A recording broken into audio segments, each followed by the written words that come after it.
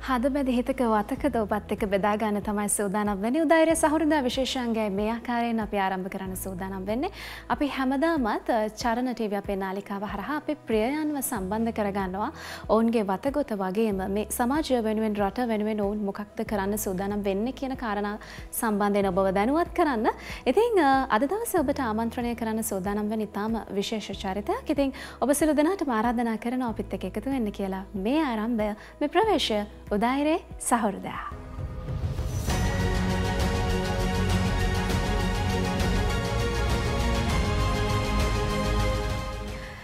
සාහිත්‍ය ලෝකෙට පහළ වෙන්න විවිධ හේතු තියෙනවා. දැන් මේ හේතු ගත්තාම සමහර වෙලාවට අපිට හිතා ගන්න බෑ ඇත්තටම මොන හේතුවද මේකට පාදක වෙන්නේ කියලා. හැබැයි ඒ හේතු අතර මුල් පුරුක් ගන්න දේ තමයි රස විඳින්න යමක් ලබා දෙන එක.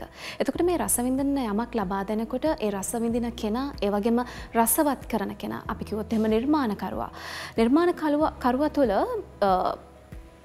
මුල ඉඳන්ම හොඳ මුල් බැසගෙන තියෙන්න ඕනේ, හොඳ සිද්ධාන්ත තියෙන්න ඕනේ, අලුත් දේවල් සොයාගෙන යන්න. පැරණි මුල් හොඳට හය වුණාම තමයි අපිට අලුත් දේවල් හොයාගෙන යන්න පාර පේන්නේ. ඉතින් මෙහෙම ගිහිල්ලා අපි ගවේෂණ කටයුතු වලට සම්බන්ධ වෙනවා, පර්යේෂණ කරනවා. ඒ හරහා අලුත් දේවල්, වෙනස් දේවල්, නැවුම් දේවල් ලෝකෙට පෙන්වන්න, සමාජයට පෙන්වන්න, ඒ හරහා හොඳ පරම්පරාවක් බිහි කරන්න අපි වෙහෙසෙනවා. ඉතින් එහෙව් ගිය ගමනක විවිධ රටවලට ඒ සාර්ථකත්වය අරගෙන ගිය ගෞරවනීය නාමේ වර්තමාන ස්වරූපය අද දවසේ අපිත් එක්ක එකතු වෙලා ඉන්නවා. සහන් රන්වල. අයිබෝන් සුබ උදෑසනක් ඔබට. අයිබෝන් සුබ උදෑසනක්. හොඳයි. දැන් අද මම හිතුවා දැන් අපි ඉන්නේ ඔක්තෝබර් මාසේ. දරුවන්ගේ මාසේ අපි ගොඩක් වෙලාවට මාධ්‍ය හරහා දරුවෝ සම්බන්ධව වැඩිපුර කතා කරනවා. හැබැයි මම හිතුවා ටිකක් අපි හැමදාම කතා කරන දෙයට වැඩිය වෙනස් විදිහට කතා කරන්න ඕනේ කියලා. වෙනස් විදිහේ ප්‍රශ්න සහ වෙනස් විදිහට අපි සමාජය දිහා දකින තමයි අපිට වෙනස් දේවල් අලුත් දේවල් කරන්න පුළුවන් වෙන්නේ. දැන් ඔබ තරුණෙක්නේ නේද? ඉස්සර. හරි. ඉතින් දැන් සමාජගත වෙනකොට භාවිත සමාජයයි ඔබ නිරූපණය කරන සමාජයයි දෙකක් එකට හේතුව වෙනවා ඔබ ඉන්න විදිහ සහ ඔබේ නිර්මාණ. එතකොට දැන් ඔබ එහෙව් වෙනස් නිර්මාණ කරන්න පෙළඹුණේ ඔබේම රසාඥතාවයේ පිණිසද? එහෙම නැත්නම් ආදරණීය පියාණන්ගේ නාමය ඉදිරියට අරගෙන යන්න ඕන හින්දාද?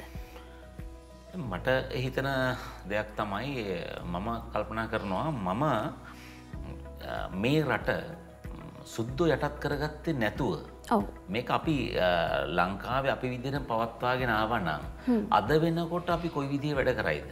මේක ගැන මම නිතර කල්පනා කරනවා. කියන්නේ මට හිතෙනවා බැරි වෙලාවත් ජපන් මේ රට යටත් කරගත්තා නම්. එහෙනම් මේ රටේ ඔක්කොම අල්ලා අද වෙඩින් එකකට ගියොත් කිමෝන ඇඳලා එන කට්ටිය ජපන් කෑම ಜಾති තියෙන ජපන් විදිහට සුබපතන අය ඉඳී. එතකොට දැන් මොකද්ද මේ අපි භාවිත කියලා කරන්නේ? මේ භාවිත කියලා කරන්නේ අපි යටත් කරන් හිටපු කෙනා වගේ වෙන්න උත්සාහ කරනවා. මම ස්වාධීන වෙන්නයි මේ උත්සාහ කරන්නේ. එතකොට මාව විශේෂයක් විදිහට පේනවා නම් එහෙම නැත්නම් මම කරන දේ අමුතු විදිහට පේනවා නම් ඒකට හේතුව මම ලංකාවේ මිනිස්සෙක් විදිහට එහෙම නැත්නම් ලංකාවේ දේවල් අප්ග්‍රේඩ් කරගෙන ඒ කියන්නේ ඒවා යාවත් කාලින වෙන්න ඕනේ. කියන්නේ දැන් පොළොන්නරු යුගය හරි ලස්සනයි. ඒ කාලේ ආපහු හදාගමු කියන එකේ නෙමෙයි මම ඉන්නේ. අපි ඔකට තේරෙන භාෂාවෙන් උදාහරණයක් මොකද දැන් ජෙෆ්රි බාවා කියන අපි කවුරුත් දන්න ප්‍රකට ගෘහ නිර්මාණ ශිල්පියා. එතුමා නිර්මාණය කරනවා ලාංකේය අනන්‍යතාවයේ සහිත ගෘහ නිර්මාණ ශිල්පයක්. ඒක ලංකාවේ පරණ එකක් නෙවෙයි. ඒක මේ ජර්මනු එකක්වත් ඉතාලි එකක්වත් රෝමානු එකක්වත් නෙවෙයි. ඒක අපේම දිගුව අපේ ඉස්සර තියාගෙන ආපු දේ වර්තමානයේ වෙනකොට තිබුණා නම් ලෝකේ අනෙක් ඒවත් අරගෙන මේ වෙනකොට මෙහෙම දිනුනලා තියෙයි. මේ අපි උත්සාහ කරන්නේ අර බලෙන් පටවපු එහෙම නැත්නම් ආක්‍රමණකාරීව අපි වෙත පටවපු දේවල් ටික නැතුව નિરાයාසයෙන් කොහොමත් අපි ලෝකෙත් එක්ක ගනුදෙනු කරනකොට ලෝකෙන් ගලාගෙන එන දේවල් තියෙනවා. ලෝකේ ආක්‍රමණිකයෝ ගියේ නැති රටවල් වලටත් ඒ ආක්‍රමණකාරී දේවල් යම් විදිහට ගලාගෙන එනවා. ඒතර මෙන්න මේ දේවල් අපි ගන්නවා. අර බලහත්කාරයෙන් පටවපු දේවල් අතහැරලා මෙන්න මේ උත්සාහය තමයි ඉන්නේ. ඒකයි ටිකක් අමුතුයි වගේ අපි කරන දේවල් පේන්නේ. එහෙම එකක් නැහැ. ඔව් දැන් පවතින සමාජයත් එක්ක ගත්තාම මේක කාරණාව ප්‍රායෝගිකයි. අපි උදාහරණයක් විදිහට ගත්තොත් දැන් ඔබ වැඩසටහනකට සම්බන්ධ වෙනා ඔය ඇඳුම් ඇඳලා. එතකොට ඒක සාමාන්‍ය ජීවිතේදීත් ඔබ ඒක පවත්වාගෙන යනවා ඇති. හැබැයි ඒක ප්‍රායෝගිකයිද මේ සමාජයත් එක්ක ගත්තාම? මෙහෙමයි අපිට සිද්ධ වෙනවා පවතින සමාජයට අනුකූලව දේවල් කරන්න. ඒක එහෙම වෙමින් පවතිනවා. හැබැයි ඒක අපහසු දෙයක් නෙවෙයි. ඒක කරන්න පටන් ගත්තාම එහෙම කරන උදවිය ඉන්නවා. අර මම ටික වැඩිපුර ටීවී වලට අර එහෙම එන ඉඳ මම පේනවා එහෙම නැති මේ සමාජයේ ඒව කරන පිරිසක් ඉන්නවා. දැන් මම වෙන විදිහකට කියන්නම්කෝ. දැන් මිට අවුරුදු 15කට විතර කලින් අපි අලුත් අවුරුදු උත්සවයකට අපේ කණ්ඩායම ගියාම හොඳට අපිව කැපිලා පේනවා. මොකද අපි සරන් ඇඳලා අපි දේශීය විදිහට යනකොට අනික් කට්ටිය ඉන්නේ වෙනත් අර ඔබ කියන භාවිත ඇඳුම් ඇඳලා. හැබැයි දැන් වෙනකොට අපි යන එක කැපි පේන්නේ නැහැ. මොකද හැමෝම ඉන්නේ දේශීය විදිහට ඇඳලා. ඉතින් දේශීයත්වය කියන එකේ වර්තමාන තත්ත්වය අර මං කිව්ව අප්ග්‍රේඩ් කිරිල්ල කෙරෙමින් පවතිනවා. ඒක අපි එක පැත්තකින් කරනවා. තව විවිධ පාර්ශ්ව විවිධ විදිහට කරනවා. දැන් ඔබ කතා කරන දේ අතනම ප්‍රායෝගිකයිද? උදාහරණයක් විදිහට ගත්තොත් එහෙම දැන් ඔබ බොහෝ වැඩසටහන් වලට සහ සාමාන්‍ය ජීවිතේදී ඔබ ඒක පවත්වාගෙන යනවා ඇති. සරම සහ ඔය කමිසය අන්දනක ඔබේ ජීවිතයේ කොටසක් බවට පත් වෙලා තියෙනවානේ. එතකොට මේක ඇත්තටම මේ භාවිත සමාජය තුල ප්‍රායෝගිකයිද? ඒක අමාරු දෙයක් කියලා දැනෙන දෙයක් නෙවෙයි. ඒක මාව විතරක් කැපි වෙන්නේ මේ මම ටිකක් වැඩිපුර රූපවාහිනී වැඩසටහන් වලට වගේ සහභාගී වෙන නිසා. නමුත් ඒ දේවල් කරන අය ඉන්නවා. මේක සරමින් ෂර්ට් එකකින් විතරක් කරන්න පුළුවන් දෙයක් නෙවෙයි. අපි උත්සාහ කරන්න ඕනේ මොනවද මේ අපිට අහිමි වෙලා ගිය දේවල්. මම මෙහෙම කියන්නම්කෝ. දැන් ඇන්ජි ඔයාට ආරංචි වෙනවා ඔයාගේ මේ සීයාගේ අක්කර 4ක ඉඩමක් තියෙනවා මෙතන මේ රාජගිරි හරි. ඔයා යන්නේ නැද්ද හොයන්න? යනවානේ. ඒ කියන්නේ මේ මට ලැබෙන්න තියෙන උරුමය. අන්න ඒ වගේ උරුමයක් තියෙනවා. අපිට අහිමි වෙලා ගිහින් අපිට උරුම වෙච්ච දේවල් තියෙනවා. ඒකම අපිට අහිමි වෙච්ච දේවල් තියෙනවා.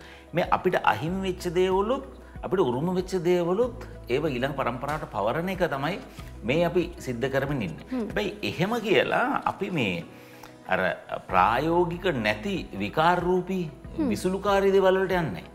දැන් ඒ කියන්නේ මම ඇවිල්ලා යන්නේ මේ ඔක්කොම මේ ලංකාවේම හදපු මේ වාහනයක කියලා කරත්තකින් යන තැනක නෙමෙයි අපි ඉන්නේ. මේ අනාගතවාදීව කල්පනා කරන්නේ. අපි මේ අනාගතවාදීව කල්පනා කරන්නේ අනාගත ලෝකෙට අපේ හැඳුනුම්පත හදාගන්නේ කොහොමද කියන එක. දැන් ඒක අපි කාටවත් ඕනේ නැහැ කියන්න බෑනේ දැන්. මගේ හැඳුනුම් පතෙන් එහෙම නැත්නම් මගේ පාස්පෝර්ට් එකෙන් මගේ යාළුවට රට යන්න බෑ. එයාගේ පාස්පෝර්ට් එකෙන් මට යන්න බෑ. අපි ජාත්‍යන්තරත් එක්ක ගනුදෙනු කරනකොට අපි කල්පනා කරන්න ඕන අපිට තියෙන ඩෙන්ටිටි එක මොකක්ද කියලා. ඒකට අපි ඒකෙදි වැරදි මේ ප්‍රතිරූපයක් වැරදි රූපයක් දෙන්න ගියොත් අපි ලෝක ඉස්සරහා ලැජ්ජ වෙනවා. ඒක තේරෙන්න අපිට වැඩිපුර විදේශ රටවල් එක ගනුදෙනු කරන්න ඕන. දැන් මෙහි ඉන්නකොට අපිට ඕන විදිහට ඉන්න අපි හිතමු අපි අපේ ගෙදර ඉන්නේ. යායටම තියෙන්නේ මගේ ගෙදර විතරයි. ඒතර මට හිතු විදිහට ලිඳේ නාන්න පුළුවන්, ගඩාගෙඩි කඩාගෙන කන්න පුළුවන්. හැබැයි අල්ලපු වැටේ ගියක් හැදුවොත් මං අර තරම්ම නිදහස් නෑ. මට සිද්ධ වෙනවා මගේ ගෙදර ගෞරවය රකින්න. මට සිද්ධ වෙනවා මගේ අනන්තය මම අපි මෙන්න මෙහෙම පවුලක් කියන එක පෙන්වන්න. ඒ නිසා ගේ ඇතුලේ අපි නොයෙකුත් දේවල් අපි චිත්‍රපටි ලෝකේ විවිධ ඒවා බලන්න ඕනේ. විවිධ රස විඳින්න සංගීතය, නැටුම් මේ අපි ලිමිට්ස් එහෙම නැත්නම් සීමා දාගන්න අරක අපි මම නම් රස විඳින්නේ මේ විතරයි. එහෙම එකක් නෙමෙයි අපි මේ කියන්නේ. අපි ලෝකේ විවිධ දේවල් රස විඳිමු භාවිත කරමු. හැබැයි අපි ලෝකෙට යනකොට අපි කවුද අපේ අනන්‍යතාවය සහිතව යන එක ගැන අපි කල්පනා කරමු. ඕකයි අපි කාරණේ සරලව කියනවා. ඔව්. දැන් අපි තවදුරටත් අපි හෝමෝසේපියන්ලා නෙවෙයිනේ අපි වර්ධනය යුගෙන් යුගයේ වර්ධනය වෙලා ඇවිල්ලා තියෙනවා සහ අපි මේ වෙනකොට විද්‍යාත්මක ලෝකෙත් එක්ක ගනුදෙනු කරන්න පටන් අරගෙන තියෙනවා. පුංචි දරුවන් ඉඳන්ම මේ වෙනකොට ඒක සිද්ධ වෙලා තියෙනවා.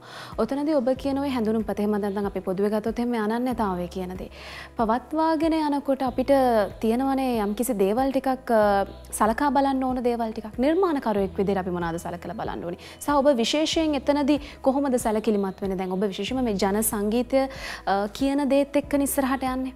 එතනදී කොහොමද ඔබ වග කිව යුතු වෙන්නේ? අපි අපේ නිර්මාණකරණය සිද්ධ කරන්නෙම ජන නාදමාලා සමාජගත කිරීමේ අරමුණෙන්. ඒ නිසා අපිට වෙනත් සරල ගීත අපි වෙනත් ආසාස ගීත හදන්නේ. අපි ජන නාදමාලා පදනම් කරගෙනම ගීත හදන්නේ. ඇයි? අපේ ඕමනාව මේ ජන නාදමාලා සමාජගත කරන්න. ද්‍රවිඩ ගීතයක මුල ටික ඇහෙනකොට බලන්න.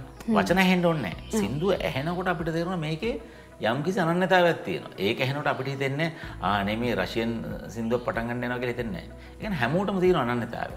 අපි මේ උත්සාහ කරන්නේ අපේ ඒ අනන්‍යතාවය මතු කරගන්න. ඒ කියන්නේ අර මම මුලින්ම කිව්වා වගේ රසවින්දනයේ සීමා දාගන්න නෙවෙයි. හැබැයි අපේ නිර්මාණ තුළ අපේ අනන්‍යතාවය සනටුවන් වෙන විදිහට මේව කරන එක ගැන තමයි අපි වැඩි උනන්දු වෙන්නේ. ඔව් දැන් අපි ඉස්සරහට යන නිසා, ඒ කියන්නේ අපි ජාත්‍යන්තරයට යන නිසා ජන සංගීතය මතම අපි යැපෙන්න ඕනේද? ඔව් ජාත්‍යන්තරයට යන නිසා තමයි අපිට අනන්‍යතාවය ඕන වෙන්නේ. ඒකයි මම කියන්නේ. දැන් අපි ඔලිම්පික් යනකොටනේ අපි කොඩිය ගෙනියන්න ඕනේ. ඔව්. අපි ලංකාවේ ඉන්නකොට දැන් අපි කියමුකෝ අපේ ඉස්කෝලේ ක්‍රීඩා උත්සවය තියෙනවා. ඒක අපි දන්න හැමෝම මේකට සහභාගී වෙන ඔක්කොම ලංකාවේ කට්ටිය අපි ජාතික කොඩිය අපි ඒකට පාවිච්චි කරනවා. හැබැයි ජාතික කොඩිය එච්චර අත්‍යවශ්‍ය වෙන්නේ අපි හොයන්නේ ඒ ජාතික කොඩිය ගත්තද කියලා හොයන්නේ. හැබැයි අපි ඔලිම්පික් යන ජාතික කොඩිය ගත්තද කියලා හොයන්නේ. අපි යන්නේ ජාත්‍යන්තරයට නිසා. ජාතික කොඩියක් රටකට ඕන වෙනවා වගේ තමයි රටකට ජාතික සංගීතයක් නැටුමක් ඕන වෙන්නේ. ඒක තේරෙන්නේ ජාත්‍යන්තර වැඩකට ගියාම. දැන් මම උදාහරණයක් කියන්න අපි එවැනි අත්දැකීම් කොතෙකුත් ලැබලා තියෙනවා. ලංකාවේ තවත් ශිල්පීන් ඉන්නවා මෙවැනි අත්දැකීම් ලැබපු. දැන් අපිට සංදර්ශන කරන්න අවස්ථාව ලැබෙන්නේ පිටරට ඉන්න ශ්‍රී ලාංකිකයන් හමුවේ විතරක් නෙවෙයි. අපිට අවස්ථාව ලැබෙනවා පිටරට ඉන්න ශ්‍රී ලාංකික නොවන අය ඉස්සරහා අංගයන් ඉදිරිපත් කරන්න. දැන් අපිට ඔස්ට්‍රේලියාවේ පර්ත් නුවරදී පර්ත් සිංහල භාෂා පාසල හරහා අපි එහි හැම අවුරුද්දෙම වැඩමුළු කරනවා. අපිට ඒක අවස්ථාවක් ලැබෙනවා මේ පර්ත් වල පැවැත්වෙනවා ඔස්ට්‍රේලියාවේ ඉන්න විවිධ රටවල් වල අය සහභාගී වෙන උත්සවයක ශ්‍රී ලාංකික අංගයක් ඉදිරිපත් කරන්න. දැන් මම ඒකෙදි ඉදිරිපත් කරන්න කොරියන් එකක් තෝරගත්තා නම් දැන් ලංකාවේ හරි ජනප්‍රියයි කොරියන් ඒවා කියලා කොරියන් එකක් තෝරගත්තා නම් ඒගොල්ලෝ අපි ගණන් ගන්නෑ. අපි ඉන්දියානු එකක් තෝරගත්තා නම් ඒගොල්ලන්ට ඒක අදාළ නැහැ. අපි ඉදිරිපත් කරා අපේ අංගයන්. ඔය විශ්වාස කරන්න වැඩ ඉවරුනහම ඉන්දියානු කට්ටිය ඇවිල්ලා අපිට ආරාධනා කරනවා මේ අනේ මේ අපේ ලබන මාසේ තියෙනවා මෙහි ඉවෙන්ට් එකක් ඕගොල්ලන්ගේ පර්ෆෝමන්ස් එකක් ඕනේ. මං කිව්වා මට හිතෙනවා ඒගොල්ලෝ හිතලා තියෙන අපි මේ ඕස්ට්‍රේලියාවේ පදිංචිලා ඉන්න පිරිසක් කියලා. මං කිව්වා අනේ සමා වෙන්න අපි මේ ලංකාවේ ඉඳලා මේ වැඩේටමයි ආවේ. අපි යනවා තව සතියකින්. ඔව් අපි දන්නවා අපිට ඕනේ ලබන මාසේ ඕගොල්ලන්ව ගෙන්න ගන්න මේ වැඩේට. හරිද? ඉතින් එච්චරට ඒගොල්ලෝ ඒක ගැන උනන්දුයි. අවාසනාවකට අපි අර හැම නොවැම්බර් මාසෙම රන්සලකුණ කියන සංදර්ශනය දෙනවා. ඒ දවස්වලම තමයි ඒගොල්ලන්ගේ උත්සවය තිබුණේ. ඒක නිසා අපිට ඒකට යන්න ඕනේ නැහැ. හැබැයි ඒ ආරාධනය කියවෙන්නේ මොකද්ද? ඒ අපේ අනන්‍යතාවය ඒගොල්ලන්ට වැදගත් උනේ. අපි කොච්චර කිමෝනයක් ඇඳත් අපිට ජපනෙක් වෙන්න බෑ. නේ අපි ලංකාවේ ඉන්නවනේ ඔය මොන්ටිසෝරි ළමයි ඉන්නවා කිමෝන ඇඳගෙන කවුරුත් කියන ජපනික් කියලා කියන්නේ. එහෙම වෙන්න බෑ. ඒගොල්ලන්ගේ දේ හරියටම කරන්න ඒගොල්ලන්ට පුළුවන්. ඉතින් අපි බලන්න ඕනේ අපේ අනන්‍යතාවය අරගෙන ඒක කොහොමද වඩා සුදුසු මට්ටමින් ඉදිරිපත් කරන්න කියලා. එතකොට ඒක හරියට අපි කියමුකෝ ලෝකේ ලස්සනම අම්මා ඉන්නේ කොයි රටේද කියලා තෝරන්න තරගයක් තියෙනවා. ඉතින් අපි අපේ අම්මා ලස්සන කරන්න කියලා හිතලා එංගලන්ත විදිහට කොට සහායක් අඳලා ලැබුවොත් ඒක අපේ අම්මා නෙවෙයි. සමහරවිට අපි දිනන්නත් ඉඩ තියෙයි. හැබැයි අපේ අම්මා නෙවෙයි. අපි අපේ අනන්‍යතාවයේ සහිතව ලෝකෙ දිනලා තියෙනවා. 2011 අවුරුද්දේ චීනයේ ෂෙන්ජියාජි නුවරදී කණ්ඩායම් 60ක් පරාජය කරමින් ලෝකෙ හොඳම ප්‍රාසංගික ජනකී කණ්ඩායම් බවට අපිට පත් වෙන්න පුළුවන් වුණා. යනකොට කිසිවෙක් දැනන් හිටියේ නැහැ ලංකාව කිව්වට. හැබැයි දවස් 3ක් අපි අංග ඉදිරිපත් කරද්දී මුළු හැමෝම ඉන්නේ මේ ලංකාව කට්ටිය කොයි වෙලාවද ඉදිරිපත් කිරීම කරන්න බලන්න. දවස් 7කට පස්සේ මේ හැම කණ්ඩායමම පරාජය කළා. ඒ කණ්ඩායම වල ආදරේ ගෞරවය දිනා ගන්න අපිට පුළුවන් වුණේ අපේ අනන්‍යතාවයේ සහිතව අපි ජාත්‍යන්තරේ හිටගත්තු නිසා. ඒක නිසා මේක ඇතුළේදී අපි ඕන දෙයක් කන්න පුළුවන් ඕන දෙයක් කරනවා. හිතන්නකෝ ලංකාවට කවුරුත් එන්නේ නැහැ මෙහි චයිනීස් කෑම කන්න බලාගෙන. අපි හැබැයි චයිනීස් කෑම කනවනේ. හැබැයි චයිනීස් තමයි කියලා හිතලා අපි එන විදේශිකයන්ට චයිනීස් පිළිගන්න එක නෙවෙයි අපෙන් එන්න ඕනේ. අපේ දේ වඩා ගුණත්වයෙන් උසස් කළා. මම කියන්නේ අප්ග්‍රේඩ් කරගන්නවා කියන එක. මේක යාවත්කාලින කරගන්න ඕනේ. මේක සංවර්ධනය කරනවා. අර තිබ්බ විදිහටම දෙන එක නෙවෙයි. ඒ තිබ්බ එකේ ගුණය නොනසා, ඒකේ අරමුණු නොනසා ඒක උඩට ගන්න එක තමයි අපි කළ යුත්තේ කියන එක තමයි මගේ විශ්වාසය. ඔව්. හොඳයි. දැන් දෙමව්පියෝ ඔබ ගාවට දරුවෝ යොමු කරනවා අපේකම ගැන දැනගන්න. අපේකම කියන ඒ සිතිවිල්ල දරුවා තුර ඇති කරන්න. මොකද ඒ චේතනාව මේ දැන් ඉන්න දරුවන්ගේ හරි අඩුයි තියෙනවා. ඒතර ඔය වගේ තැනකට යොමු කරලා තමයි අපේ දේවල් පිළිබඳව ඒගොල්ලන්ට වැඩිපුර දෙයක් කියලා දෙන්න පුළුවන් වෙන්නේ. ඔබ ළඟට එන දරුවයි ඔබෙන් යම් කාලයකදී ඈත් වෙලා යන දරුවයි සෑහෙන වෙනසක් වෙන්න එපා. කොහොමද මේ වෙනස ඔබ ඒ දරුවා තුළ ඇති කරන්නේ? අපි බලහත්කාරයෙන් අපේ ගම කියන එක එන්නත් කරන්න යන්නේ නැහැ ළමයින්ට. අපි ළමයි එක්ක කතා කරනවා. ළමයි එක්ක වැඩ කරනවා. ඉතින් ඒ අයට අපි දෙනවා හොයන්න. අපේ තියෙන්නේ සර්චින් මෙතඩ්. හොයන එක ළමයි නිරන්තරයෙන් හොයනවා. මොකක් හරි විෂයක් ගැන කතා කරනකොට අපි ඒගොල්ලන්ට දෙනවා හරි මේක ගැන ඔයගොල්ලන්ගේ පොඩි ඉදිරිපත් කිරීමක් කරන්න වගේ දෙයකදී ඒගොල්ලෝ ඒක ගැන වැඩි උනන්දුයි. අපි විශේෂයෙන් විදේශ රටවල ඉන්න ශ්‍රී ලාංකික ළමයි එක්ක වැඩ කරනකොට මේ தත්ත්වය තවත් දකිනවා. මොකද දැන් අපිට දෙයක් ළඟ තියෙනකොට වටින්නේ නැහැ නේ. අපිට අම්මා තාත්තා ඉන්නකොට වටින්නේ. අපි ඉස්කෝලේ යන කාලේ බලන්නේ කොහොම හරි ඉස්කෝලේ නොයා ඉන්න. හැබැයි ඉස්කෝලෙන් අවුට් වුණාට පස්සේ නැත්නම් ඉස්කෝලෙන් මේ එළියට ගියාට පස්සේ හැම කෙනාම ඉස්කෝලේ කාලේ තමයි හොඳම කාලේ කියලා කියනවා. අපිට ළඟ තියෙන දේ වටින්නේ නැහැ. අර ඒ වගේ ලංකාවේ ඉන්නකොට සමහර කෙනෙක්ට හිතෙන්න පුළුවන් මේවා ඉතින් ඕන වෙලාවක ඉගෙන ගන්න පුළුවන් එහෙම කියලා හිතෙන්න පුළුවන්. හැබැයි විදේශ රටවල් වල දරුවෝ අපේ ගම ගැන තියෙන උනන්දුව මම හිතන්නේ ඒක අපි ඒගොල්ලන්ට ගෞරව කරන්න ඕනේ. ඒගොල්ලන්ට මොකක් හරි මාතෘකාවක් දුන්නොත් ඒගොල්ලෝ ඒක ගැන හොයන විදිය. දැන් මම උදාහරණයකට කියන්නම් අපි ආරම්භ කරා මෑතක මෙල්බන් රන්වල ළමා බලකායක්. දැන් ඒකේ සම්පූර්ණයෙන් ඉන්නේ එහෙ ඉන්න ළමයි. ඒ අතිමහත් බහුතරේ එහෙම ඉපදිලා එහෙ හැදෙන වැඩන ළමයි. හැබැයි අය අපේ දේ ඉගෙන ගන්නවා. මේ දරුවන්ට අපි මාතෘකාව දුන්නා. දැන් අපි ඒ ළමයින්ට දුන්නා හරි ලංකාවේ මේ දේශීය දේවල් නංවන්න ඔබේ වැඩපිළිවෙල මොකද්ද? හිතන්න බැරි දේවල් කරනවා. ඒ නිසා අපි විශ්වාස කරන්නේ අපි හිතන එකම නෙවෙයි හරි දේ. අපිට වඩා හිතන්න පුළුවන් ඊළඟ පරම්පරාවකට මේ සිතුවිලි යවන එක තමයි අපි කරන්නේ. ඒතකොට ඒගොල්ලෝ හොයන එක සහ ඒගොල්ලෝ දැන් අපි උගන්වන්නේ නැටුම ගායනයම නෙවෙයි. අපි උගන්වන්නේ ඇයි අපි ඒක ඉගෙන ගන්න. එහෙම නැත්නම් ඇයි ඒකේ වැදගත්කම කියන එක ඒගොල්ලන්ගේ සිතේ ඇති වෙන විදිහේ වැඩක් තමයි අපි කරගෙන යන්නේ. ඉතින් අපිට අද බලන්නත් පුළුවන් ඒක දැන් මෙල්බන් ළමා බලකායේ පොඩිත්තෝ එහෙ ඉඳලා මේ ඔන්ලයින් විදිහට අපෙන් ඉගෙනගෙන පොඩි අංගයක් අපිට රූගත කරලා ඉවලා තියෙනවා. එහෙනම් අපිට අවස්ථාවක් තියෙනවා මේ වෙලාවේ නරඹලා ඇවිල්ලා අපි නැවතත් කතා බහට එකතු වෙමු. බක්කරේ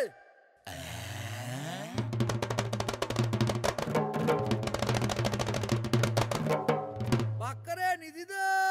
නෑ අපි මේ වැඩ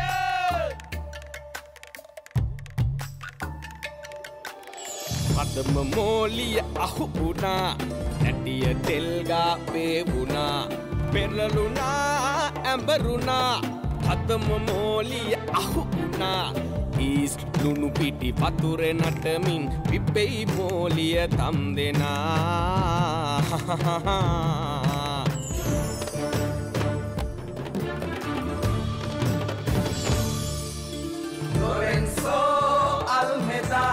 කාලයේ ඉඳලා සදා යකඩ දැටිගිනි අඟුරු එක්කලා ජාම නැගිටන් වැඩ පුතා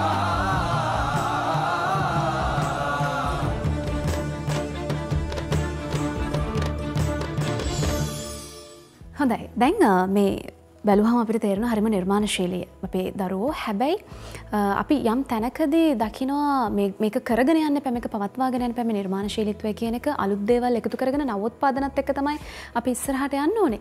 එතනදී ඔබ ගුරුවරයෙක් විදියට, ආචාර්යවරයෙක් විදියට කොහොමද කටයුතු කරන්නේ? මොන වගේ වගකීමක්ද තියෙන්නේ? අපි ප්‍රධාන වශයෙන් විශ්වාස කරන දෙයක් තමයි අපි ළමයා නැට්ටුවෙක් කරන්නවත් ගායකයෙක් කරන්නවත් නෙමෙයි උත්සාහ කරන්නේ.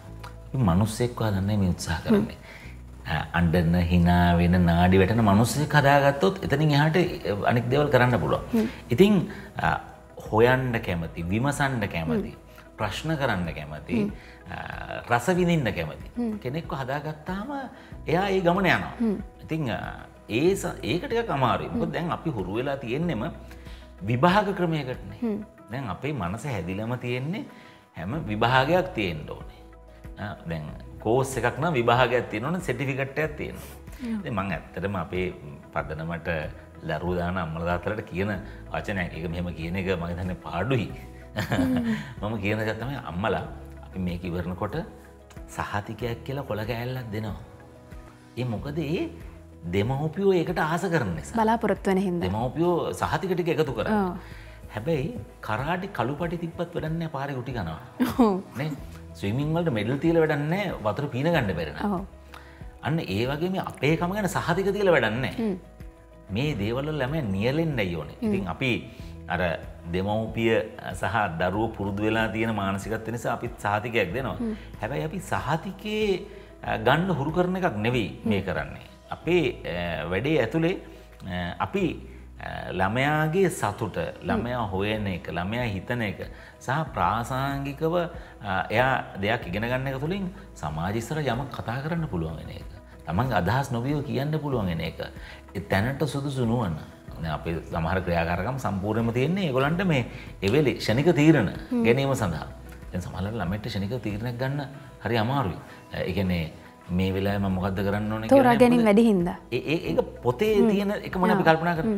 මේක පොතේ තිබුණොත් දැන් ළමෙක්ගෙන් ඇහුවොත් ඇයි ඔයා ජීවත් වෙන්නේ කියලා. කිසිම ළමෙක්ට ඒක ගැන එකපාරම මොකද ඒක උගන්වලා නැහැ අපිට. අපිට ඒක අපිට විද්‍යාව ඉගෙනනවා නම් මේ කාගේ හරි මේ නිර්වචනයක් අපි ඒක කටපාඩම් කරන් කියයි. අපි අර කටපාඩමට හුරු වෙච්ච නිසා අපිට ජීවිත විඳීම අහිමි වෙලා තියෙනවා. ඉතින් අපේ තරඟකාරී විභාගවලට උගන්වන කිසිවක් අපේ උගන්වන්නේ නැහැ. අපි ඒ තරඟකාරීත්වය නිසා ළමයට අහිමි වෙන කොටස තමයි අපෙන් සැපිරෙන්නේ. කොටින්ම කියනවා නම් දැන් සෞන්දර්ය විෂයක් තියෙන්න ඕනේ ළමෙට රස විඳින හිතනවා සින්දුවක් කියන්න පුළුවන් නම් ළමේ සින්දුවක් තනිකර එක්ක ගිටාර් එකක් ගහලා ආස දිහා බලාගෙන මොකක් හරි කියන චිත්‍රයක් ඇඳලා සතුටු වෙන එක නටලා සතුටු වෙන එක තමයි සින්දුව. දැන් ළමයි ලස්සන නටනවා දැකපු ගමන් අම්මයි තාත්තා කියනවා මේ මේව තරගයකට දාමු දනේ. ඒක තමයිනේ. ඒ කියන්නේ ළමයා නටලා සතුටු වෙන එක නෙමෙයි අපි රස විඳින්නේ. ළමයා දිනලා සතුටු වෙන එක. ඒක අර බොක්සින් තරඟයකින් ඒ කියන්නේ දැන් අපි ඔය තරඟ වලින් ගායන හරි නර්තන හරි තරඟ වලින් දිනන ළමයි මෙහෙම කරන්නේ. ඇයි? බොක්සින් තරඟෙන් මම ගැහුවා කියලා ලබන සතුටම තමයි දැන් ලබමින් පවතින. ඒක නිසා සෞන්දර්ය විශයෙන් අර වෙන්න ඕන රිලැක්ස් එක මානසික මේ සන්තෝෂය වෙනුවට ඒකත් දැන් 1 2 3 වෙලා එක වෙච්ච එක න වැඩි සතුට වෙනවා, 2 ටිකක් සන්තෝෂ වෙනවා, 3 තවත් අපි පෙරදුනානේ කියලා දුක් වෙනවා. අර එහෙම එකක් බවට පත් වෙමින් පවතිනවා. අපි උත්සාහ කරන්නේ ඒකට නෙවෙයි හැමෝම තමන්ගේ සතුට වෙනුවෙන් තමන් යම් කාරණාවක කලාව සම්බන්ධයෙන් නිරත වෙන තත්ත්වයකට පත් කරගන්න. හොඳයි. අපි පොඩ්ඩක් වැඩිපුර පැහැදිලි කිරීමක් කරමු. දැන් ඔබේ ඔය වැඩපිළිවෙල සම්බන්ධයෙන් විශේෂයෙන්ම ළමයි වෙනුවෙන් කරන විදේශ රටවල ඉන්න දරුවෝ වෙනුවෙන් කරන වගේම දැන් ලංකාවේ දරුවෝ පිරිසක් ඉන්නවනේ, ගමේ ඉන්න දරුවෝ පිරිසක් ඉන්නවා. ගමේදී අපිට හොයාගන්න පුළුවන් ඇත්තටම හොඳ ළමයි පිරිසක් හොයාගන්න පුළුවන්, නිර්මාණශීලී ළමයි පිරිසක් හොයාගන්න පුළුවන්. සමහර අවස්ථාවල අපිට හිතෙනවා ඒ ළමයින්ට තැනක් නැද්ද, අවස්ථාවක් නැද්ද, කවුරුත් ඒ පාර විවෘත කරන්නේ නැද්ද කියන ප්‍රශ්නෙත් අපිට මතුවලා තියෙනවා. මොකක්ද ඔබේ අදහස සහ ඔබේ තියෙන දෙවැනි දෙයකට මොනවා හරි අදහස්? ඔය අපේ කණ්ඩායම බැලුවොත් නිකන් ලංකාවේම නියෝජනයක්. ඔව්. අපි ශිරාණයක් බැලුවොත් තංගල්ලේ වීර කැටියේ.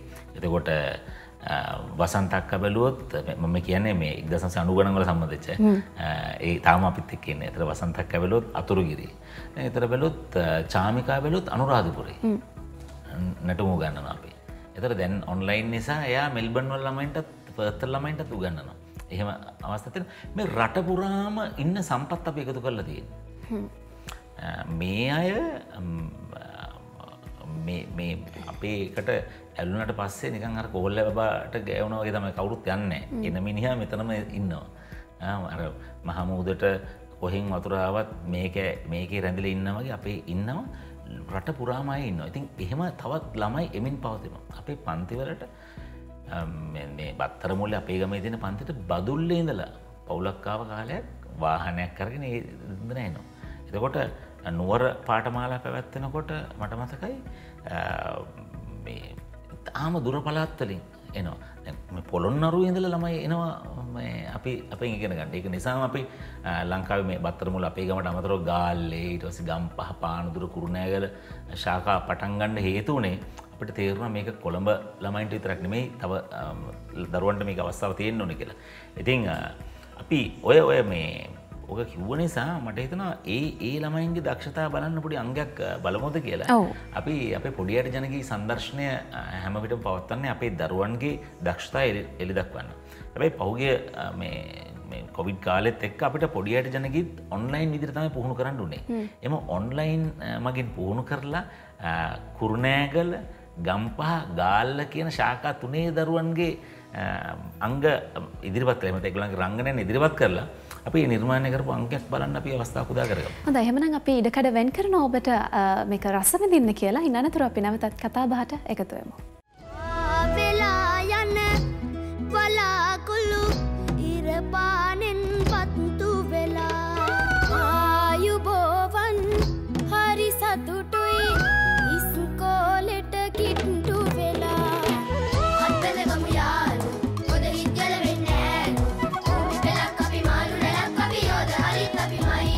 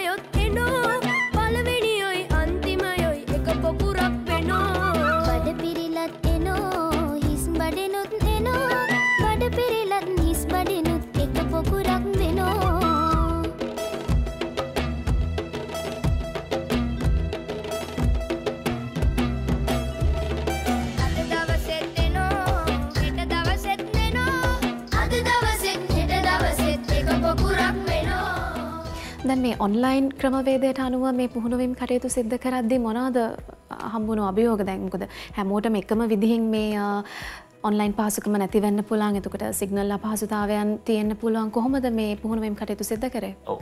ඔය කීප අවස්ථා දෙක තියෙනවා අනිවාර්යයෙන්ම. ඊට අමතරව තියෙන එකක් තමයි ළමෙක් සාමාන්‍යයෙන් අපේ පන්ති කාමරයකට ආවම අපිට අඩංගුයිනේ. හැබැයි ගේ ඇතුළේ එයා ඉන්නේ වෙන මානසිකත්වයක. ගේ ඇතුළේ එයා තමයි රජ්ජුරෝ. දැන් ඔය ඕන තරම් අම්මලා කියන්නේ බලන්න මේ ළමයි එළියට බැස්සාම මෙච්චර මේව ගේතරදී හරියට දඟලලා ඉන්නේ. අර ඒ දඟලම එහෙම නැත්නම් ගේ ඇතුළේ තමන්ගේ රාජධානිය තමයි තමන් පුහුණු වීම කරන්නේ. ඉතින් එතකොට එයාව දිනා ගන්න එක, එයාව පුහුණු වීම පවත්වා ගන්න එක අභියෝගයක්. ඒක නිසාම අපි අර පන්ති කාමරේ තිබුණු ඉගැන්වීම් ක්‍රමයම ගෙනාවේ නැහැ මේ ඔන්ලයින් ඉගැන්වීමට. සාමාන්‍යයෙන් ඔන්ලයින් උගන්වනකොට අපි සෑම විනාඩි 15කටම 20කටම සැරයක් පොඩි විවේකයක් ගන්නෝ ළමයව මානසිකත්වය වෙනස් කරන්න. නැත්තම් පැයක් එයාට එක දිගට මේ පැයක් දිහා ඉන්න බෑ. මේ ළමයින්ට අලියන්ටමයි හිත කියන්නේ. ඒතර ඒ ළමයාගේ මානසිකත්වය වෙනස් වෙන තැන වෙනකොට එයත් එක්ක කතා බහ කරලා විහිළුවක් කරලා පොඩි ඇක්ටිවිටියක් කරලා ක්‍රියාකාරකමක් කරලා එයාව පවත්වා ගැනීමේ අපේ ගුරුවරු නිරත වෙලා ඉන්නවා. ඒක නිසා අපි දැන් ඔය බැලුව අංගය වගේ අංග 14ක 15ක ලොකු ෂෝ එකක් තමයි පොඩියට ජන කියලා අපි පෙන්වුවේ. දැන් අපි ඊළඟට මේ කොළඹ සහ පානදුර ළමයින්ගේ පොඩියට ජන කී ඔන්ලයින් එකෙත් පුහුණුවීම් මේ දවස්වල එනවා. ඒකත් මේ හෙටනෙද්දා අපි විකාශය කරන්න බලාපොරොත්තු වෙනවා. ලෝක ළමා දිනෙටත් මම හිතන්නේ විශේෂ වැඩ කටයුත්තක් සිද්ධ වුණා. ඔව් ලෝක ළමා දිනය වෙනුවෙන් අපිට ආරාධනාවක් ලැබුණා. මේ ඇත්තටම පරිවාස කොමසාරිස් කාර්යාලය හරහා මේ අමාත්‍යාංශය වෙනුවෙන් නිර්මාණයක් කරන්න කියලා දරුවෝ සම්බන්ධ කරගෙන. ඉතින් අපි නුවන් කුමාර කටුගම්පල මහත්මයා ගීතයක් රචනා කරලා දුන්නා. මම තනුව නිර්මාණය කළා. සදීප්ත ගුණවර්ධන තමයි මේ මියුසික් ට්‍රැක් එක නිර්මාණය කළේ. සංගීත සංයෝජන කටයුත්ත කළේ. අපේ ළමයි එක්ක අපි පහුගිය දවස්වල පටිගත කිරීම කළා. අපිට ඒක දැන් බලන්න අවස්ථාව තියෙනවා. අපි බලලා ඇවිල්ලා කතා බහ කරමු. මොකද බැලුවට පස්සේ තමයි අපිට ඒක ගැන වැඩිපුර කතා කරන්න පුළුවන් වෙන්නේ. අදහසක් ලැබෙන්නේ. අපි බලලා නැවතත් කතා බහට එකතු වෙමු.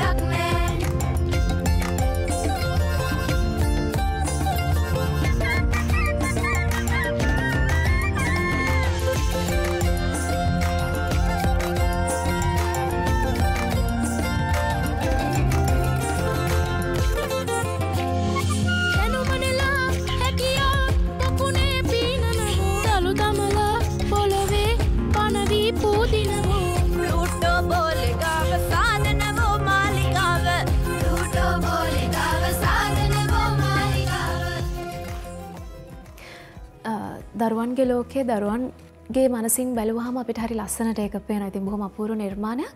ඇත්තටම මේ වගේ නිර්මාණ අපි අගය කරන්න ඕනේ. විශේෂයෙන්ම දෙමව්පියෝ විදිහට ඔබේ දරුවා තුළ චේතනාවක් ඇති කරන්න ඕනේ.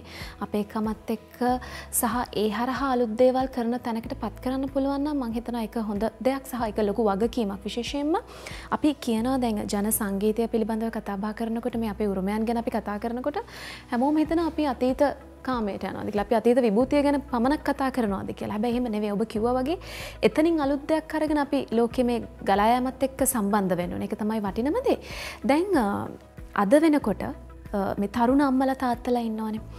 මේ අය ගොඩක් වෙලාවට ස්මාර්ට් ඩිවයිසස් කියලා අපි කියන මේ අලුත් මෘදුකාංගත් එක්ක තමයි දරුවන්ව සම්බන්ධ කරන්නේ. ඉංජිනේරුවරයෙක් වෙන්න පුළුවන්, වෛද්‍යවරයෙක් වෙන්න පුළුවන්. මේ තැන ඉඳන් මෙතෙන්ට තමයි පුංචි කාලේ ඉඳන්ම දරුවගේ මනස යොමු කරන්න සූදානම් වෙන්නේ. ඔතනදී අර දරුවා තුළ තියෙන දරුවාගේ හැංගිලා තියෙන කුසලතාවයන් එළියට ගන්න උන්ට අවස්ථාවක් ලැබෙන්නේ නැහැ. මොකද අම්මලාට කැමති දේ තමයි හැම වෙලාවෙම සිද්ධ වෙන්නේ. කොහොමද ඔබ ඒක දකින්නේ? මෙහෙම දෙයක් තියෙනවා නේද? ඒක කොයි කාලෙත් එහෙම තමයි. ඕනම අම්මා කෙනෙක් තාත්තා කෙනෙක් මේ මම කියන්නේ දශක අපි දන්න දශක ගානේද අම්මලා තාත්තලාගේ හීන ටික ළමයින්ගෙන් සැබෑ කරගන්න තමයි හදන්නේ. ඒක මේ අද කාලේ දෙමව්පියන්ගේ විතරක් දෙයක් නෙවෙයි. ඒක හැමෝගෙම හැටි. හැබැයි ඒක එහෙම වෙන්නේ නැහැ. දැන් ඔබ උනේ අම්මා තාත්තා කැමති කෙනාම නෙවෙයි. මම උනේ අම්මා තාත්තා කැමති කෙනාම නෙවෙයි. හැබැයි ළමයෙක්ට යම්කිසි සීමාවක් සනටුවන් කරන්න ඕන අම්මලා තාත්තලා. මෙන්න මෙතනින් යන්න එපා පුතේ. මෙතනින් යන්න එපා. මෙන්න මේ යන්න පුළුවන් යම් සීමාවක් පෙන්වන එකේ වටිනාකමක් තියෙනවා. හැබැයි අර මෙන්න මේක කරන්න එපා මේක කරන්න කියලා අපිට කරගන්න බැරි වෙච්ච දේවල් ටික ළමයි ලව කරගන්න හදන එකෙන් ළමයාව යම්කිසි පීඩාකාරී තත්ත්වයකට පත් වෙනවා. ඔබ අහපු එකේ ප්‍රශ්න දෙකක් තියෙනවා. ඒක තමයි ස්මාර්ට් ඩිවයිසස් කියන වෙනම ප්‍රශ්න. දැන් ඒක මීට අවුරුදු 1මාරකට දෙකකට කලින් ඔබ ඇහුවනම් මම දෙන උත්තරේ දැන් දෙන්න බෑ. ඔව්. දැන් ළමයින්ට වෙන කරන්න දෙයක් නෑ. ඔව්. දැන් එකම විසඳුම වෛද්‍යවරු නිර්දේශ කරන ළමයාට මේ සුරතල් සත්ව ඇති කරන්න දෙන්න. දැන් මේ ගෙවල් වලට වෙලා තනියෙන් ඉන්නකොට එයාට ආදරය මානව දයාව වගේ දේවල් ගනුදෙනු කරන්න. මොකද දැන් මෙහෙම එකක් තියෙනවනේ. දැන් අපි කවුරුත් කැමති සම වයසේ අය ආශ්‍රය කරන්න. ඔබත් කැමති ඔබේ වයසේ අය ආශ්‍රය කරන්න. මමත් එහෙමයි. ළමයිනුත් එහෙමයි. නමුත් ළමයාට දැන් ඉන්න වෙලා තියෙන්නේ එයාව තේරුම් ගන්න ටිකක් අමාරු. තේරුම් ගන්න පුළුවන්. දෙමාපියන්ට තේරුම් ගන්න පුළුවන්. හැබැයි එයාව ඒ විදිහටම එයා කියන දේවල් ඒ විදිහටම රස විඳින අය නෙවෙයි අපි. ඔව්. අපි සමහරවිට එයාගේ වට hina වෙනවා. අපි ඒව මානේ ළමයෙක්නේ කියලා හිතනවා. ඉතින් එතකොට ළමයා ආස කරන කට්ටියට මුණ ගැහෙන්නේ. ඒක නිසා දැන් වෛද්‍යවරු කියනවා මේ සුරතල් සතෙක් එහෙම ඇති කරන්න දෙන්න කියලා. ඒක වෙනම තත්ත්වයක්. දැන් ස්මාර්ට් ඩිවයිසස් වලට කට්ටියට ඕකේ කරන්න උනානේ. එහෙම නැත්නම් හා කියන්න උනා. දැන් ඒක ඇතුලේ ළමයාව බේරගන්න එක කරන්න පුළුවන් දෙයක් නෙමෙයි ලේසි එකට.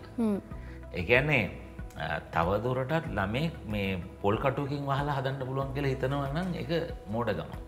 දැන් අපි හිතනවට වඩා එයා ඒක ඇතුලේ යන්න පුළුවන් ගමන් මේ ඒව ටික හොයාගෙන ඉවරයි. අම්මලා තාත්තලා හැරෙනකොට ළමයා ඒක නිසා ළමයව අවබෝධයෙන් විතරයි හදන්න පුළුවන්. නීති රීති වලින් නෙවෙයි. ඉතින් ළමයාත් එක්ක කතා බහ කිරීම හරිම වැදගත්. තමන්ගේ ළමයව ඔළුව අතගාලා හුරුතල් කරලා ඉඹලා හැදුවේ නැත්තම් ඒක කරන්න බලාගෙන තව කොටසක් ඉන්නවා. ඒක ගැන දෙමව්පියෝ කල්පනා කරන්න ඕනේ. ඒ කියන්නේ එයත් එක්ක තියෙන ගනුදෙනුව හරි වැදගත්. එතකොට ස්මාර්ට් ඩිවයිස් එකට දෙමව්පියන්ගෙන් ළමයව ගලවලා ගන්න පුළුවන් වෙන්නේ අපේ ගනුදෙනුව අඩු වෙන තරමට. ඉතින් ඒක තියාගන්න ගෙදර වෙලාවල් කාලසටහන් හදාගන්න මේවට. අපි මෙන්න මේ වෙලාව පාවිච්චි කරමු පුතේ ඔය දේවල් වලට අපි මේ වෙලාවට මෙහෙම දෙයක් කරමු එකතු වෙලා මෙහෙම සෙල්ලමක් කරමු අපි කතන්දර කියන්නේ මේ වෙලාවට අපි සතියකට සැරයක් විවිධ ප්‍රසංගයක් කරමු වගේ අලුත් තත්ත්වයන් අපි හදා ගන්න ඕනේ. අලුත් ක්‍රමවේද හදා ගන්න ඕනේ. එහෙම නැත්නම් ළමයා ඒවත් එක්ක යන ගමන පටන් ගත්තන් පස්සේ අපිට ආපහු මෙහෙට පොඩ්ඩක් එදා ගන්න අමාරු වෙනවා. ඔතනදී සමාජ ජාල මාධ්‍ය භාවිතය ගැන මොකද හිතන්නේ? ඉතින් අපි කොයිකත් වගේ තමයි. දැන් අපි පොඩි කාලේ මම පොඩි කාලේ මම සාමාන්‍යයෙන් 4 වසර 5 වසර වගේ වෙනකොට තනියෙන් බස් එකේ යනවා. හැබැයි දැන් මම හිතන්නේ 8 වසර ළමයිටවත් අම්මගෙන් තාත්තා කෙනෙක් මේ තත්ත්වේ නොතිබුණා මේ කොවිඩ් තත්ත්වය කියන වෙන විශේෂ තත්ත්වයන් ඒ නොතිබුණත් දැන් මේ වෙනකොට යන්න දෙන්නේ නැහැ. දැන් අපි සමාජයේ විෂමයි ඇත්තටම එහෙම විෂමකමකුත් තියෙනවා. සහ අපි ඕනවටත් වඩා ටිකක් බයයි. දැන් අපි කතා කරනකොට කියනවා බලන්නකො අපි පොඩි කාලේ නම් අපි කොච්චර වෙල්ලිලියේ දිව්වද අප්පා පුතා මේ යන්න එපා තාප්පේ එළියට යන්න එපා එළියට කියන්නේ අපි ගෙදරින් අපේ තාප්පෙන් එළියට යනකොට ළමයා බයයි. ඒතර අපි ළමයා ආරක්ෂා කළ යුතුයි. ඒක හරි. හැබැයි ඒක ළමයාගේ වැඩිවීමට බාධාකාරී වන විදිහට ආරක්ෂා කිරීමේ ගැටලුවක් තියෙනවා. එහෙම එකක් වෙමින් පවතිනවා. ඉතින් සමාජ මාධ්‍ය කියලා කියන එකේදී අපි නොදන්න පිරිසක් එක්ක ළමයට ගැටෙන්න පුළුවන් වෙලා තියෙනවා. ඔව් දැන් ඔතනට මම පොඩි කාරණාවක් හේතු කරන්නම්. මෑත කාලේන මම දැක්ක මම හිතන්නේ ඔබත් දකින්න ඇති සමාජ ජාල මාධ්‍යත් එක්ක මේ දෙමව්පියෝ කියන්නේ අම්මලා මේ දරුවගේ හැම දෙයක්ම ඡායාරූපගත කරලා ඒ දේවල් වලට යොමු කරන තත්ත්වයක් උදා වෙලා තියෙනවා. ඒ කියන්නේ පුංචි කාලේ ඉඳන්ම දරුවාගේ උප්පත්තියේ ඉඳන්ම මේ හැමදේම දාන තත්ත්වයකට පත් වෙලා තියෙනවා. ඔතනදී දැන් අපිටත් අපේ වයස්වල අයටත් සමාජ ජාල මාධ්‍යවල ඇත්තම කිව්වොත් හරි අමාරු වෙන එක භාවිතා කරන්න හරි විදිහට භාවිතා කළත් දැන් එහෙම තත්වයකදී දරුවා පුංචි කාලේ ඉඳන්ම ওই දරුවාගේ ඔය සංසිද්ධි සියලු දේම ඡායාරූපගත කරන්න හෝ දරුවාව සමාජ ජාල මාධ්‍ය එක්ක යොමු කරන්න ගියොත් එහෙම එතනදී දරුවාට හානියක් සිද්ධ වෙන්නේ නැද්ද? හානියක් වෙනවා නේද? ඒ කියන්නේ මේ අර මම කියාගෙන ආවේ යම් කිසි පිරිසක් ඉන්නවා මේ සමාජයේ එදා හිටියට වඩා බොහොම අනර්ථකාරී ලෙස හැසිරෙන. ඒගොල්ලෝ විමසිලිමත් ඔය කියන කාරණාවට. දැන් ඉතින් අපි traveling Jaffna with 25 others කියලා පින්තූරේ දාපු ගමන් හොරා දන්නවා මේ කට්ටියම නැහැ. බැලුව කට්ටිය ගෙදරට පැන්නා. ඉතින් ඒ වගේ මේ ළමයාගේ පින්තූර අනවශ්‍ය මට්ටමින් දාන එක ඔබ කියන ප්‍රශ්නකාරී තරකට දැන් සමහර වෙලාවට මේ ඒ කියන්නේ ළමයාට තේරෙන්නේ නැහැ. දැන් අපිට තේරුණාට මෙන්න මේක මේ විදියට බැලන්ස් කරගන්න ඕනේ, මේ වැඩේට මෙන්න මේ විදියට මුණ දෙන්න ඕනේ කියලා ළමයාට ඒ මට්ටමින් මේක තේරෙන්නේ නැහැ. ඒක නිසා ඒ සමාජ මාධ්‍ය වලින් එල්ල වෙන යම්කිසි බලපෑමක් දරුවන්ට තියෙන්න පුළුවන්. ඔය මතු කරන කාරණේ හරි වැදගත්. දෙමව්පියෝ විදියට අපි අර අපි ආසයින් අපේ ළමයව ලස්සනට අඳගෙන කොහේ හරි ගමනක් යන අපි ඒක අහිංසක ආසාව. හැබැයි ඒක නිසා ළමයාට අනර්ථයක් වෙනවද කියන කල්පනාව අපි ඔළුවේ තියාගන්න එක හරි වැදගත් දෙයක් වෙනවා. ඔව් මොකද ඔය දරුවා දවසක වැඩිහිටියෙක් බවට පත් වෙනවා. ඉතින් ඒ නිසා ලොකු වගකීමක් තියෙනවා දරුවෙක්ව හදනකොට. දැන් ඔතනින් එහාට ගිහලා කතා කරොත් ඔබේ නිර්මාණකරණය පිළිබඳව කතා බහ කරොත් එහෙම දැන් මොනවාද මතුවට අපිට බලාපොරොත්තු වෙන්න පුළුවන්? දැන් මේ ලෝක ළමා දිනය වෙනුවෙන් නිර්මාණ දෙකක් කළා. මේ එකක් තමයි අපි කලින් බලපු එක. ඒත් එක්කම මේ අධ්‍යාපනය පිළිබඳව පෙරපසල් අධ්‍යාපනය පිළිබඳව අමාත්‍ය දුරදරන මේ පියල් නිශාන්ත අමාත්‍යතුමාගේ ආරාධනයකින් නිර්මාණයක් කරා එතුමාට. එතකොට තව නිර්මාණ 31ක් තියෙනවා නිර්මාණය කරන්න ආරාධනා ලැබිලා කරගෙන යන.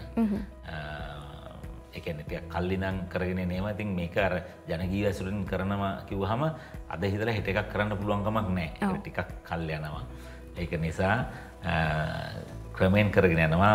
පහුගිය ටිකේ බොහොම ජනප්‍රිය වුණා මේ අපේ වසන්ත බණ්ඩාර දුක්ගන්නරල් මහත්මයාගේ පුතාට නිර්මාණය කරපු මල්මල් සාරිය කියන ගීතය.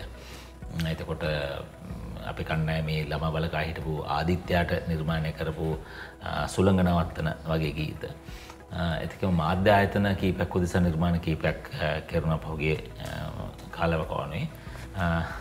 එහෙම තමයි ඉතින්. එතකම මේ දවස්වල විදේශ රටවල අයගෙත් නිර්මාණ කීපයක් කරනවා. මොකද මේ අර දැන් මේ තත්ත්වෙත් එක්ක ආපු හොඳ තමයි. මොකද වැඩිපුර ලංකාවත් එක්ක ගනුදෙනු කරන්න පටන් ගත්තා නේ ඒගොල්ලෝ. ඔව්. දැන් ජන සංගීතය කියලා කියන්නේ ලොකු විෂයපතයක්නේ. හොඳ වෙළඳපොළ වටිනාකමකුත් තියනවා නේද? වෙළඳපොළ වටිනාකමක් තියෙනවා. වෙළඳපොළ වටිනාකමක් තිබ්බ නැත්නම් කිසිවක් පවතින්නේ නැහැ. ඒක දැන් අපි කැමතුනත් අකමැතුනත් අපි හැමෝම ඉන්නේ වෙළඳපොළ සමාජයක. ඒක හැබැයි අපි කිව්වොත් අරමුණු සහගතව මේක විකිණීම සඳහා පවත්වා ගැනීම වෙනයි. මේක පැවැත්වීම සඳහා මේක විකිණීමට වීම කියන එක වෙනයි. ඒක හරියට යම් කෙනෙක් කල්පනා කරනවා මේ මිනිස්සු මේ බිබී නාස්තියනවා තැන් තැන්වල. මම කොළ කැඳ ටිකක් හදලා මේ මිනිස්සුන්ට මොනවා හරි කරන්න ඕනේ. හැබැයි ඒ මිනිහත් ඒක කරනකොට මේ කොළ කැඳ කෝප්පෙටත් මුදලක් ගන්නවා. හැබැයි ඒකෙන් අදහස් වෙන්නේ එයයි කසිප්පු මුදලාලි දෙන්නම එකයි කියලා. දෙන්නම විකිණීමක් කරන්නේ. දෙන්නම වෙළඳපොළ ඇතුළ තමයි ඉන්නේ. හැබැයි අරමුණ වෙනස්. හොඳයි. දැන් පහුගිය කාලේ කොවිඩ් පටන් ගත්ත කාලෙත් එක්ක අපි ගෙදරට උනානේ අපි හැමෝම. මේ කාලේ මොනවාද තිබුණු නව ප්‍රවණතාවයන්? මොකක්ද ඉස්සල්ලාම හිතුවේ සැලසුම් කරේ දැන් මේ කාලේ මේ විදියට මුල්ම රැල්ල ආවහම මුලින්ම රට වැහුවම සතියක් විතර ජීවිතේ හිටියා. ඒ කියන්නේ මට නැතිම වෙලා ගිය දේ තමයි විවේකී කියන එක. මම උසස් පෙළ කරන කාලෙම මම ඩබල් ඒටි කරා. ඒකෙන් කළා මම ලංකා ප්‍රථමයා වුණා. උසස් පෙළත් මම හොඳට කරා. ඒ අතරේ මම නාට්‍ය සංගම් කරා. සෝමලතා මිස්කි නාට්‍ය ගන්න ආයෙ හිටියා. තාත්තගේ ජනකී ගන්න හැටි මෙහෙම වැඩ ගොඩක් කරා. මම කියන්නේ ඒ කාලෙම දිගටම මේ ගත කරගෙන ඇවිල්ලා මෙන්න මොකුත් නැතුව විවේකයක් හම්බුණා. සතියක් විතර ඉඳලා මම ඊට පස්සේ මම හොයලා බැලුවා මොකද දැන් මේක වෙන්නේ මේක කොච්චර විතර කාලයක් යයිද කියලා. එහෙම හොයලා බැලුවම තේරුණා මේක අඩු ගානේ අවුරුද්දක්වත් යනවා කියන එක. ඊට පස්සේ මම කල්පනා කරා කොහොමද දැන් මොකද්ද අපි ඊළඟට කරන්න. දැන් මේ ළමයි ටික ගෙවල් වලටලා තනි තනියෙන් ඉන්නවා. මේගොල්ලොත් එක්ක මොනවද කරන්න පුළුවන්. ඊට පස්සේ අපි හෙව්වා ඔන්ලයින් උගන්වන වැඩේ අපි තේරුම් ගත්තා. අපි පටන් ගන්නකොට බොහෝ දෙනෙක් මේකට විරෝධය දැක්වුවා. මේ ඔන්ලයින් උගන්වන්න පුළුවන්ද ඔය වගේ දේවල් කරන්න එපා වැඩක් නැහැ බොරු වැඩක් කියලා. ඉතින් අද ඒ අයටත් ඒගොල්ලෝ කියපු දේ වැරදි නෑ. ඒගොල්ලෝ කියන දේ ඇත්ත. හැබැයි මම තේරුම් ගත්ත දේ තමයි අර අපි නිකන් සිංහල කියන තැන නිකන් ඉන්න එක අහලා ගියත් මදයි කියලා. ඒ කියන්නේ නිකම්ම මුකුත්ම නොකර ඉන්නවට වඩා කවදා හරි දැන් අපි හිතමු තව අවුරුදු 2ක් මෙහෙම ඉන්න වෙනවා. අවුරුදු 2ම අපි නිකන් ඉන්නවා. අපි මුකුත්ම කරන්නේ නැහැ. එතකොට ළමෙක් නැටුමක් ඉගෙන ගත්තොත් මොකද ගායනයක් ඉගෙන ගත්තොත් මොකද හම්බ වෙලා කරන එක අපි පුරුදු වෙච්ච විදිය හරි. හැබැයි අපිට මේකෙන් වෙන කොටසකුත් අපිට අඳුර ගන්න පුළුවන් වුණා. කවදාවත් අපේ පන්ති වලට එන්න බැරි වෙච්ච ළමයි දැන් දුර පළාත් වල ඉඳලා ඉගෙන ගන්න. අපේ විතරක් නෙමෙයි මම කියන්නේ මේක හැමෝටම එක පැත්තකින් මේක හරියට තේරුම් ගත්ත අයට මේකෙන් ප්‍රයෝජනයක් ගන්න පුළුවන් වුණා. එතකොට අපි එක පැත්තකින් පාඨමාලා ආරම්භ කළා. ඊට අමතරව අපි කරා අපි කතන්දර කිව්වා ළමයින්ට. ඊට පස්සේ අපි පැවැත්තුවා මේ කොරෝනා කාලේ ජනගී කියලා වැඩසටහනක්. ඒ කියන්නේ තැන් තැන්වල ඒව කියන්න පුළුවන් අය, බෙර ගහන්න පුළුවන් අයගේ වැඩ කටයුත්තක් පැවැත්තුවා. ඒක එකෙල්ලේම අපි මූලික වෙලා කරන එක තරුණ පරපුරට අපේ යෝන් කණ්ඩායමට බාර දුන්නා. මේ වැඩේ උඹලගේ විදියට උඹලා කරවලා. ඒගොල්ලන්ගේ මගේ අදහස ආවේ. ඒගොල්ලන්ට මේක මේ කරගෙන යන්න දුන්නා. ඊට පස්සේ අපි රන් සලකුණ කියලා වාර්ෂික සංදර්ශනය අපි හැම අවුරුද්දේම නොවැම්බර් 20 තාත්තගේ උපන්දිනට පවත්වන සංදර්ශනය ආනන්ද විද්‍යාල කුලරත්න ශාලාවේ පහුගිය අවුරුද්දේ අපි ඒක මේ ඔන්ලයින් තමයි පෙන්වුවේ. 62000ක් බැලුවා එදා ඒ සංදර්ශනය. සාමාන්‍යයෙන් ආනන්ද පෙන්වන සංදර්ශනයේ 800,000ක් නේ බලන්නේ. ඉතින් ඒක වෙනම වෙනසක් වුණා. අපිට පුළුවන් වුණා ඒකට ඔස්ට්‍රේලියාවේ ඇඩිලේඩ් වල ඔස්ට්‍රේලියානු කණ්ඩායමක් ඒත් එකම චිලි රාජ්‍යයේ කණ්ඩායමකුත් ඒ සංදර්ශනයට සම්බන්ධ කරන. ඒගොල්ලෝ එහෙ ඉඳලා අපිට වීඩියෝස් කරලා එවුවා ඒ සංදර්ශනයට. ඉතින් අපි තව වැඩ කටයුතු අසීමාන්තිකව කරා. ඇත්තටම කිව්වොත් මේ කොවිඩ් එකත් එක්ක කළ නොහැකි කියලා හිතන්න පුළුවන් ප්‍රමාණයක් වැඩ කළා. හැම අපේ කාර්ය මණ්ඩලය අපේ රන්වල බලකාය උදවිය මං හිතන්නේ මේ කාලෙත් එක්ක අතිශය කාර්යක්ෂම වුණා. ඒ කියන්නේ වෙනදා අපිට හිතන්න වෙලාව තිබ්බේ නැහැ. අපිට සාකච්ඡා කරන්න වෙලාව තිබ්බේ නැහැ. අපි සල්ලාපේ කියලා වැඩ කටයුත්තක් පටන් ගත්තා. ලංකාවේ දැවැන්ත චරිතත් එක්ක අපේ කට්ටියට කතා බහ කරන්න අවස්ථාවක් මම සලසලා දුන්නා. විවිධ ක්ෂේත්‍රවලින් සිනමාව, වේදිකා නාට්‍ය, වෛද්‍ය විද්‍යාව වගේ දේවල් එක්ක ඒ කට්ටිය දැනුවත් වුණා. අර එහෙම මේ අර සෑම කළුවලාවකම රිදී රේඛාවක් තියෙනවා කියලා කියනවා. රිදී රේඛාව හොයාගන්න එකයි වැඩේ. අන්න ඒක අපි කරමින් පවතිනවා. හොඳයි. එහෙමනම් ඒ රිදී රේඛාව හොයාගන්න ඔබට ආශිර්වාද වෙන්න කියලා අපි ප්‍රාර්ථනා කරනවා අපේ වැඩසටහනේ සහෘදයා විශේෂාංගයෙන් අදට අපිට කාලය නිමා වෙලා තියෙන්නේ. යමක් ඇති අවසාන වශයෙන් කියන්න ආදරණීයන්ට. මතක තියාගන්න අපිට ලැබිලා තියෙන්නේ බොහොම කෙටි ජීවිත කාලයක්. අපේ ජීවිත කාලේ යම් කොටසක් යුද්ධෙත් එක්ක අපිට නැති වුණා. තව කොටසක් නැති වුණා යම් කිසි විදිහකට සුනාමිය ඇවිල්ලා. තව කොටසක් අපිට නැති වුණා 2019 මේ පාස්කු ප්‍රහාරෙත් එක්ක. ඉතින් ජීවිත කාලේ තැන් තැන් නැති වෙනවා. එහෙම කියලා මාරයා එහා පැත්තෙන් බලන් ඉන්නේ. මෙයාට අපි තව අවුරුදු 5ක් එහාට එක්ස්ටෙන්ඩ් කරලා දෙමු මෙතන මේ මෙයාට නැති වුණානේ. එහෙම දෙන්නේ නැහැ. මේ අපි මැරෙන්න නියමිත දවසට මැරෙනවා. අපේ මේ ජීවිත කාලයේ ප්‍රයෝජනවත්ව ගත කිරීම. ඒක තමන්ට, තමන්ගේ පවුලේ අයට, තමන්ගේ ඥාති හිත මිත්‍රාදීන්ට, රටට, තමන් ආස කරන දේවල් වලට වැදගත් විදිහට අපි ජීවත් වෙමු. අපිට කාලේ නාස්ති කරගන්න පුළුවන්. නාස්ති කරන්න මහන්සි වෙන්න ඕනේ කවුරුත්. අද නම් මම කාලේ නාස්ති කරනවා කියලා එන්නේ නැහැ. කාලේ කොහොමද නාස්ති වෙනවා. නේ අද නම් මම දාඩිය දාගන්න ඕන කියලා අපි හිතන්න ඕනේ. දාඩිය කියන එක දානවා. ඒ වගේ තමයි අපේ මේ නරක දේවල් කොහොමද ඒක ස්වභාවයෙන්ම සිද්ධ වෙනවා. හොඳ දේ කිරීමට හිතන එක, වැඩ කරන එක, අදිෂ්ඨානෙ තියෙන එක තමයි වැදගත් වෙන්නේ. මේ කොවිඩ් කාලේ ඔබට ලැබුණු ආශිර්වාදාත්මක කාලයක් කියලා කල්පනා කරලා පරිස්සම තියාගන්න අතරෙම තමන්ට අහිමි වෙලා ගිය, තමන්ට බලන්න බැරි වෙච්ච චිත්‍රපටි තියෙනවා, තමන්ට අහන්න බැරි වෙච්ච ගීත තියෙනවා, තමන්ට කරන්න බැරි වෙච්ච නිර්මාණ වෙන්න පුළුවන්. එහෙම නැත්නම් තමන්ට කතා කරගන්න බැරි වෙච්ච යාළුවෝ, ඥාති හිත මිත්‍රාදීන් ඉන්නව වෙන්න පුළුවන්. මෙන්න මේ මොනවද තමන්ගේ දවස සැලසුම් කරන්න. තමන් නිකන් ඉන්නවනේ මේ ටිකේ මම නිකන් ඉන්න. මෙන්න මේ වෙලාව මම පත්‍රයක් කියනවා කියන එක සැලසුම් සහගතව දවස ගත කරන කාලයක් බවට මේ කාලවකවානුව පත් කරගන්න. හොඳයි.